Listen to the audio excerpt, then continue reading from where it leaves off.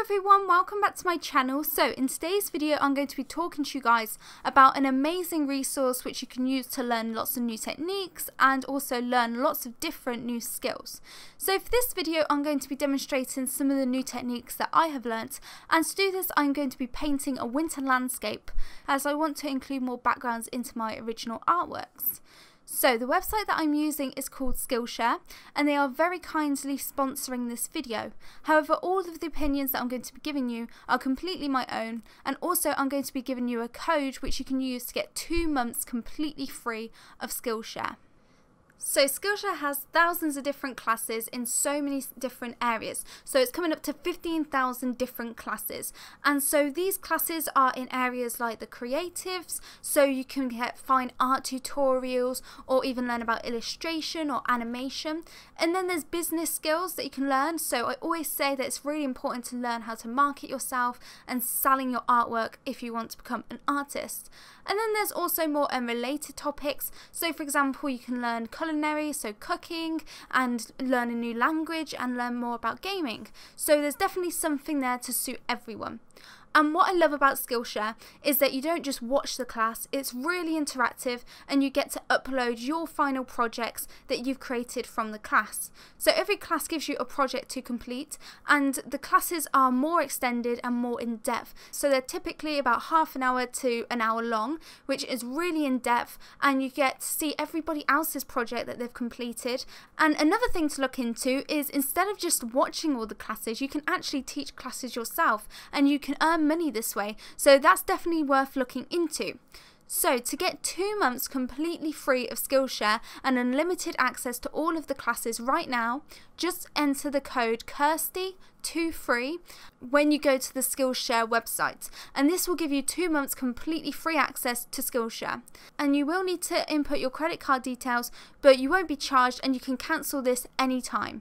So make sure you head over to Skillshare and put in that code to get your 2 months unlimited access for free, because I can guarantee that you're going to find something on there that's really useful for you, and there's no harm in going and checking it out because it's completely free and you can cancel it at any time you want. And even after 2 months, prices start from only $10 a month, and so if you're finding the content really useful, then it's definitely worth it. So now moving on to the painting, I start off by applying masking fluid to the areas of the paper that I want to preserve and that I want to keep white. And I'm using a really thin paintbrush to do this. And this actually leads me on to the first tip that I learned by using Skillshare.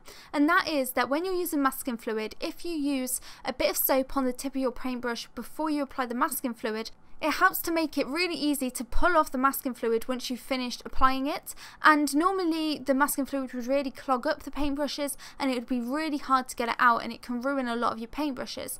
But if you apply a bit of soap onto the paintbrush first, then the masking fluid just kind of is easy to pull off. And this is something that's such a small tip, but it makes it a lot easier to work with masking fluid and helps preserve your paintbrushes a bit more. So when I was painting this, I was using the wet into wet method, which I use a lot in my watercolour paintings anyway, but I wasn't really sure about how you can use it to do landscapes. And so I watched more videos about how you can use this technique to create distant looking trees and sunsets and clouds and stuff like that. And it was really useful to watch these videos and learn how you can apply these methods, because it made me realise that when I was doing my last painting, I would now like to approach it differently. So I was going for a very snowy, misty looking landscape, and I started off by doing a purplish background. And one thing that's really good with wet into wet methods is that it means that you don't get any harsh edges when you do your watercolours, and this makes it look really natural, because for example if you were looking at a horizon and a landscape of lots of fields, it would look really soft and there wouldn't be any harsh edges. So the wet into wet method is really good because it helps the colours bleed into each other slightly, which really softens the look. So for this painting I didn't use any reference photos at all. I quickly sketched out a little concept sketch that I liked, and then I just transferred it on and I just got painting, and I didn't really have any colour themes. I just wanted to use this as a study and I wanted to test out lots of different techniques. So I'm aware that it isn't perfect and there's a lot more that I need to improve on, but for a first study of landscapes I was really happy with how it turned out, and I definitely learned so many techniques which I would never have thought of before. So for example, I'm going to be showing you 2 different techniques that I especially liked, which was firstly using cling film on your watercolour to create things like stalks on flowers or different textures, which were incredible, and it was such a simple thing to use and create such effective results, but I would never have thought to have done it. And the second thing is that you can use salt to create very stormy looking, snowy looking settings, and it's a really interesting look that you can get, an effect, and it's another thing that I would never have thought of if I didn't watch the Skillshare videos. And I still have so many more saved onto my list that I need to watch, and I will definitely be sharing with you other techniques that I learn in the future, because I have so many other tutorials that I want to watch, and I need to practice lots more landscapes as well.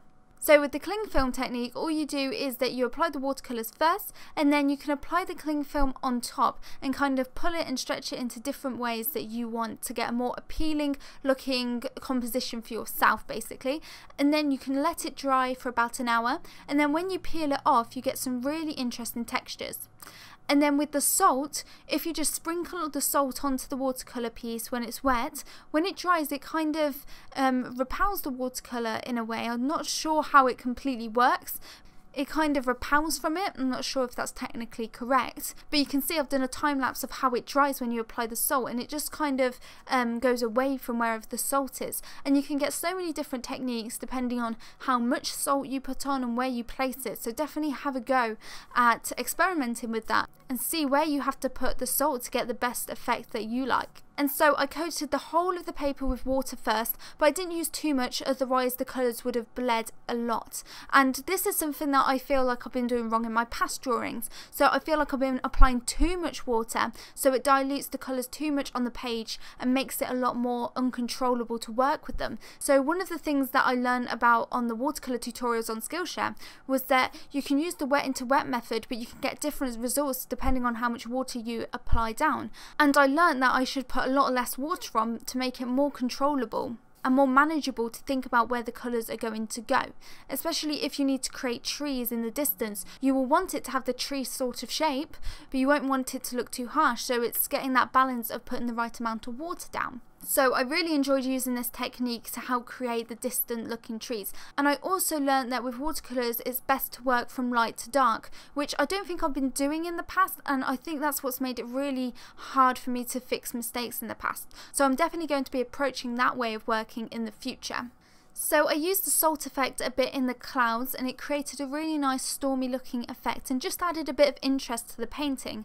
And then I worked a bit more on rendering some more of the details. So I made some of the trees look a bit more prominent in the background, and then I started working on the branches. So this was another thing that I learned, so how to draw trees and make them look more natural. So I tended to make them look more stiff and they would all go in the same sort of direction. And I learned how to mix it up, and the fact that they're always curvy, they're not necessarily straight, and how you can do the set of lines, so do thin skinny lines, and how you apply the paint to make it look more realistic and more natural to how they would look in real life.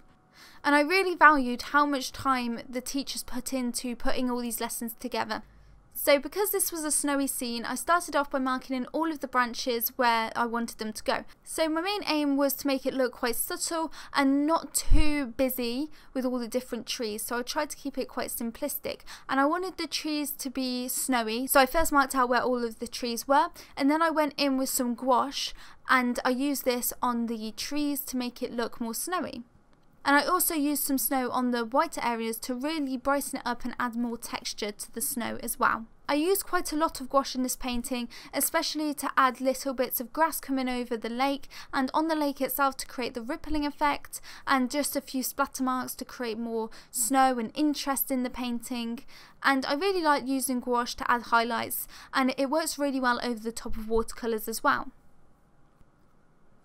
So I definitely think that if I hadn't have watched those Skillshare videos, then I wouldn't really know where to start with a landscape painting. So I've done small background things in the past, but I've never really done a full landscape because it's always intimidated me, and I know it's a lot different than working with portraits. But with all these tutorials, there are so many out there that's catered for landscapes and watercolours that I was really confident going into it that I got some good techniques and learnt some new skills and ways to approach it, that I was a lot more confident of how to start, and it really built up my confidence to just go for it and just work on it without a reference photo and really just get stuck in, which I'm normally quite unconfident about, and I like working with reference photos. So it was nice to just have that freedom and just kind of go with it and not be worried about things going wrong. So I'm definitely going to be watching many more Skillshare videos because I honestly think they are such great value and the content is so well made and so in depth that it's basically like having your own teacher, and the knowledge that you get on there is basically like going to a school and learning about art.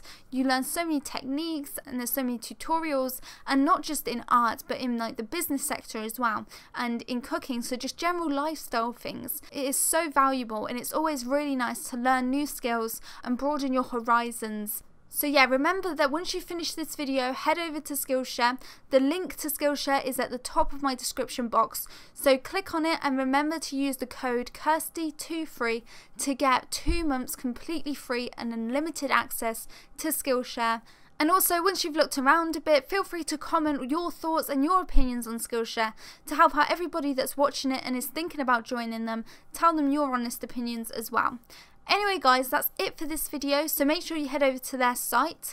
Thank you guys so much for watching. I'll leave links to my social media sites as well in the description below, and as always, if you're new to my channel, I have free videos every week, so feel free to subscribe and join me here. Thank you guys so much for watching, and I'll see you in my next video. Bye!